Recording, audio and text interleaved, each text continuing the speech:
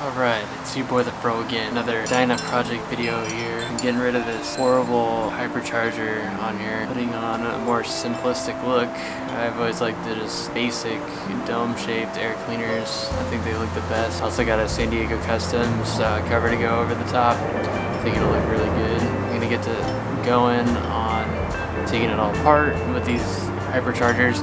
They have like a T-fitting for the vacuum line to make the little blower thing actuate, so I gotta undo all that shit before I can put the new shit on the bike.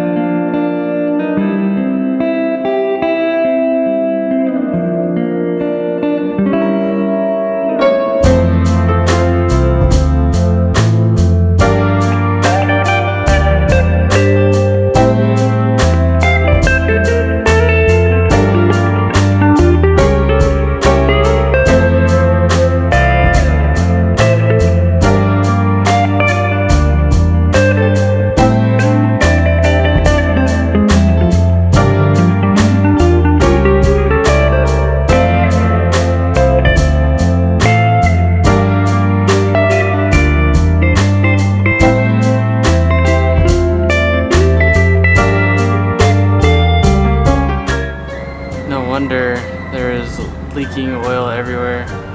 There's not a single O-ring on any of these breather bolts. So I had oil all over in here, dripping down these tubes, all this crap. Great job, whoever owned this bike before. Alright, so I did it off camera, but back in here, there's a couple screws that have to take off this little plate, which holds in the throttle on this side, the throttle cables. And then in the back, it had like a T for the vacuum line, so I had to take that out. Now it's back to normal. Off camera, clean this all up. There was a bunch of oil that was kind of just hanging everywhere. Now it's time to install the new one.